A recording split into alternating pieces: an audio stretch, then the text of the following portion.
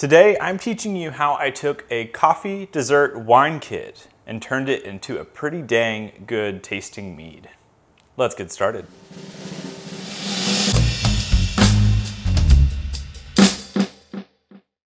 So I was walking through the homebrew store. You can track with me if you have a local homebrew store. And in the clearance section, they had a coffee dessert wine kit. Now, obviously it was a wine kit, grape based, and I saw coffee and my brain started flashing with all these great ideas. And being a mead person, I was like, I have honey to do something with this. So I picked that wine kit up. You can see a picture of it on screen, and I got to work. So I decided, let's go ahead and throw some interesting kind of honey into this thing. I wanted to use, I had Yulei blossom honey, which is a tropical honey. And then I had some, I believe it was wildflower, or clover honey. Sorry, clover honey is the other. So Yulei and clover, I'll put up a recipe card. It's kind of a rough estimate, to be honest, because I don't know exactly all of what was in there. Like, there's some weird stuff in this dessert wine kit. So there's that recipe card, roughly what it was. I don't know that you're gonna go recreate this because, again, there's some very custom flavors coming from this. We opened up that wine kit and it had a slew of things, including a coffee finishing, I can't remember what they called it, finishing something solution, not solution, that'd be dangerous. Finishing sauce, something weird like that, in this big old plastic baggie. Of course, chitosan and Karysa salt for clearing. We had bentonite in that thing. We had our grape juice base, which I don't know what kind of grape juice it was, so don't get technical with me. And Lalvin EC1118, and I thought that was interesting. I went ahead and pitched it anyways because that's what the kit recommended. I don't know that I would always recommend that for a pyment, but alas, that's what we did. So after we got all of those ingredients, we went ahead and basically mixed up this grape juice, which was about, I think, 2.5 to 3 gallons, 2 gallons of grape juice, topped it up to 5 with water. We added all of our honey in and just stirred it like crazy. I knew this thing was gonna be sweet, and I wanted it to be sweet because it's a dessert wine, or dessert pyment in this case. So it started at 1.124. The Lalvin EC1118 is a beast that is intended to ferment through a lot of sugar, and it actually did. We ended up going dry with this thing after the primary, so 1.124 and all the way to 1.000. We'll talk about that here in a second. But what's important here is the wine kit we started with. I wanted to make it into the pyment, so I added that honey. In order for this to be a pyment, you have to add some honey, so we did. And then we mixed it up. We took a gravity reading, which is very important for knowing how alcoholic your brew is, also to be safe and not a silly mead maker that gets yourself in trouble with bottle bombs. So we took a gravity reading. We finished mixing everything up. I had rehydrated my yeast with some Go Firm and just gave it some time to wake up. After we added our yeast, we closed it off and we let it start fermenting.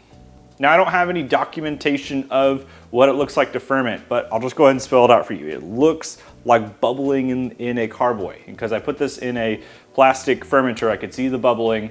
Over time, I saw the bubbling slow down. Not a total indicator that this was done fermenting, but it says that it's slowing down some. You'll notice, normally, the yeast and all the chunky stuff will start to flocculate at the bottom of the brew. So I noticed that about 3.5 weeks in, it had basically a large layer of sediment at the bottom. I knew it was time to rack that into a new container. So that's what we did. We racked it into a new container and we let it set for just a couple more days. It had finished at 1.000 because we took another gravity reading to compare the two. So this thing is setting at a pretty steep ABV. We're up in the 16–17% range, which I think I labeled it wrong. You'll hear about that later on in the tasting. In order for this to be sweeter, the Lalvin EC1118 can still ferment through more sugar because it's a wild kind of yeast. So we needed to stabilize it. We stabilized it with potassium sorbate and potassium metabisulfite. The combination of those halts any further fermentation, which allows us to actually add more sugar safely, that is fermentable at least. So that's what we did. We added our potassium sorbate, potassium metabisulfite. It turned out to be about 5 Camden tablets worth and 2.5 teaspoons of potassium sorbate to totally stabilize this thing. If you don't want to do that, you can always pasteurize. Once it was stabilized, I was like, okay, I want sweetness, but then I realized I wanted also some oak character, so I did this in kind of inverted way. I added my oak before back sweetening. I knew I was going to be adding that coffee flavoring jug, pillow looking thing into this brew. I knew that was going to be a lot of sugar, so I decided to do that last. I was rifling through all of my oak options and I found I had some mocha oak chips, which mocha oak chips are kind of interesting. They're not like mocha barrel, but they're a proprietary, I'm reading off the thing. They are a proprietary blend of French and American oak. It says medium toast enhances chocolate and fruit flavors. Unique toasting process reaps higher intensity caramel, mocha, and coffee flavors.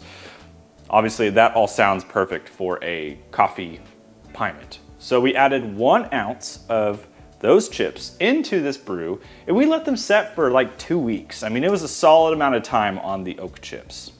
After 2 weeks of just letting those chips be in the brew, we then decided to rack off of those and we went ahead and added our flavoring. So that flavoring went in and I just dumped the whole thing.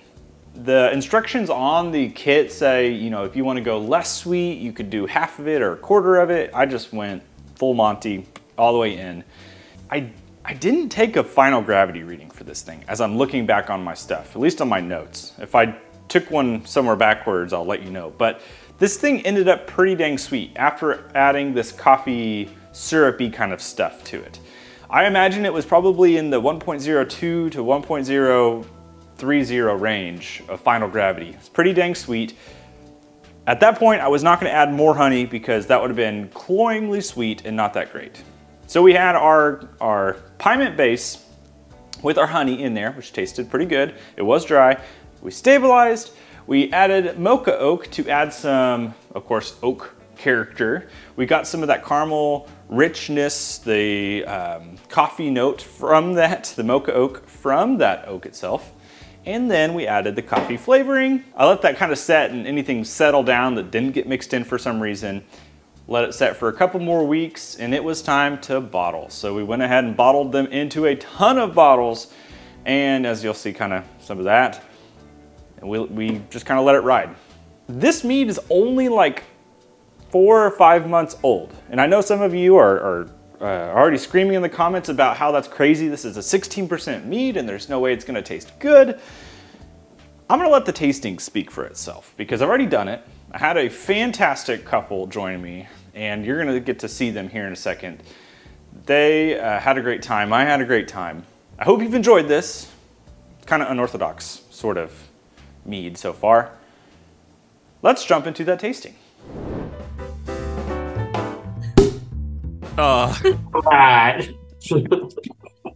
Nathan, Karysa, welcome to the YouTube channel for a tasting experience. I'm super glad I could get to share a bottle of mead with some award-winning mead makers and get their feedback. So thanks for having us, man. Thank you. So I kind of briefly explained this to you, and people who are watching my YouTube video have seen this, but it's a coffee wine kit that has been converted into a, well, pyment because it's wine, and then mocha oak and some weird coffee flavoring. So we're pretty young, honestly, for this tasting.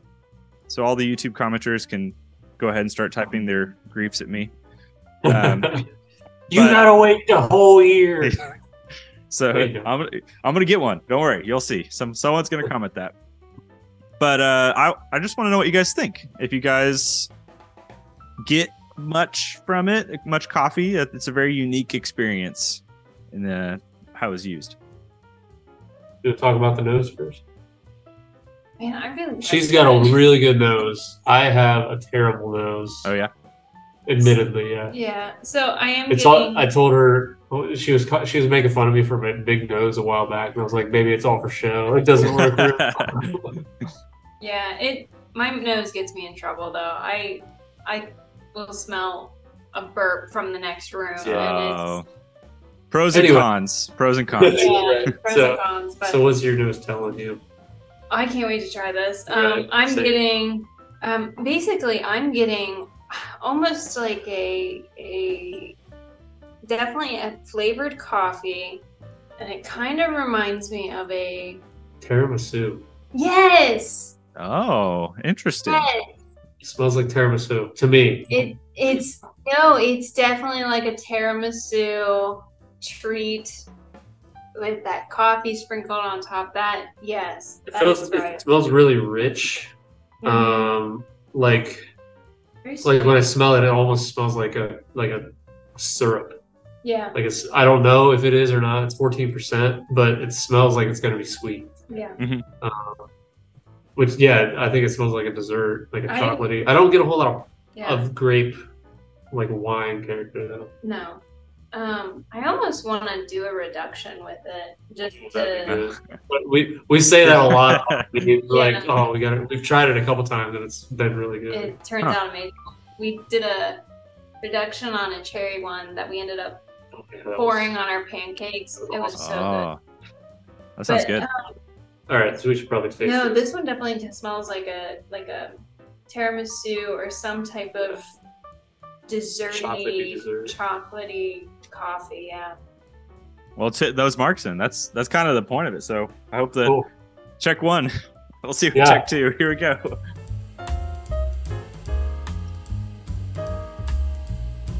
That's really fantastic That's from really start to finish, man. That's really good. Yeah. I get a lot more grape character, like the acid of the grape kind of cuts through really, really well. Yeah. We'll try that again. Yeah, I totally agree. There's definitely grape in it. There's a little bit of, especially on the back end, there's some coffee that comes through. It's really nice. That's really freaking good, man. Yeah. I like that a lot. This thing's pretty hefty. I feel like the body side is, you mentioned syrup, and it feels like almost syrupy. Yeah, but it's not. It doesn't have like a cloying quality to it. To me, it definitely, like when I have mead like this, I just want to have like a bowl of vanilla ice cream next to it. Yeah. Right. Like this is really, really, really good. The color's really nice too. It is. It's a very pretty color. It's got kind of like a really dark red, purple. Mm-hmm. Kind of like a burgundy almost. Mm. Well, I don't know. Is burgundy more purple undertones? I think so. Maybe maroon. Man, that's really good. I do like the. Well, here's my question: do you get any oak character floating around in there? Because there was oak used, and I used interesting. I thought it'd be more interesting to use like a kind of coffee-esque oak. So I found this mocha oak chips that were a blend of a couple different ones, and then had some like, I don't know, toasting or some magic properties put on them to be mocha style. Do you get anything like that from this? I think I do. I really like BC when he does that flavor graphic. Yeah, I think that I try to visualize that when I'm tasting things. I think that's a genius way to think about it. For me, it's kind of like it's really chocolatey and rich up front, and then it kind of splits from there and goes like I get a lot of grape, and I think I get a little bit of oak creeping in there too, but it's hard to pull it apart a little bit with all those other flavors going on.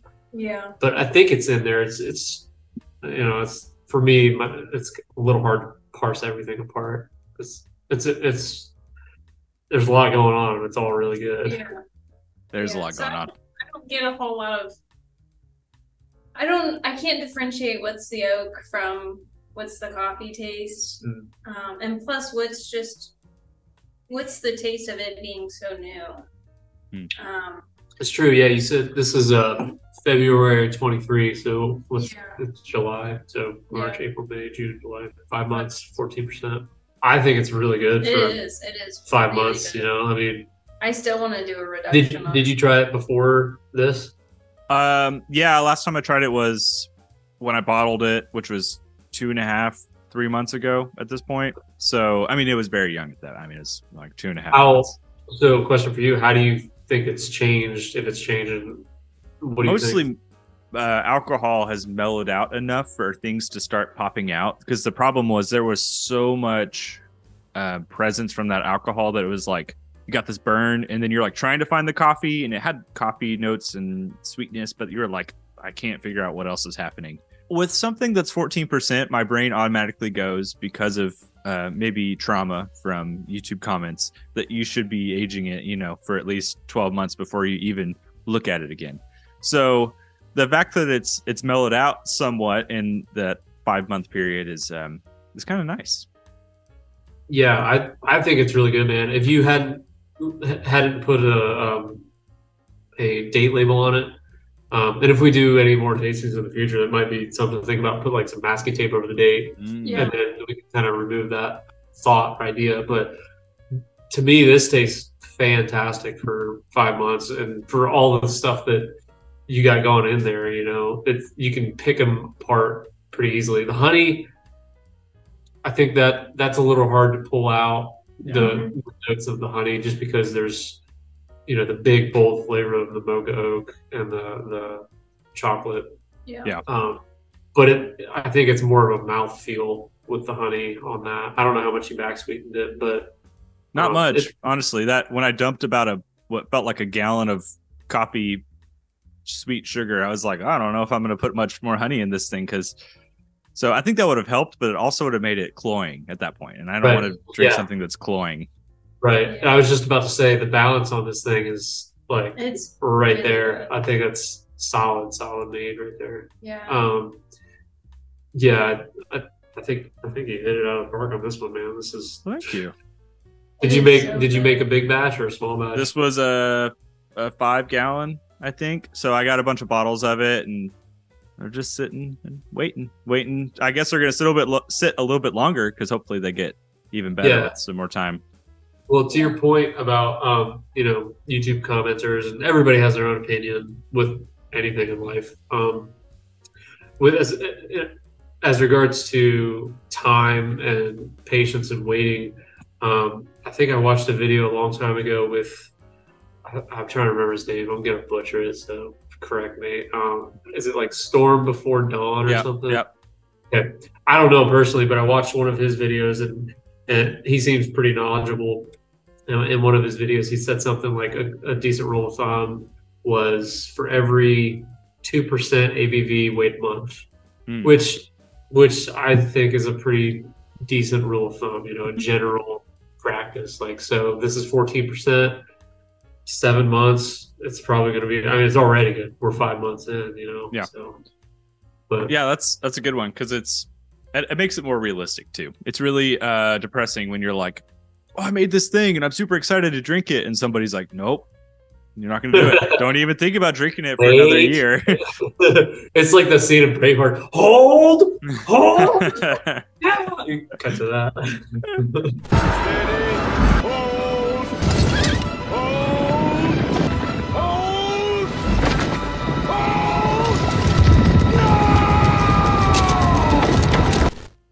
Well, I appreciate you guys being a part of this tasting, and I want to shout out, we got lots of things happening here, but we just did a podcast. Nathan, Karysa, and I just did a podcast episode. If you want to go check that out. I don't know on the timeline of things when things will be posted, but hopefully they'll be about the same time.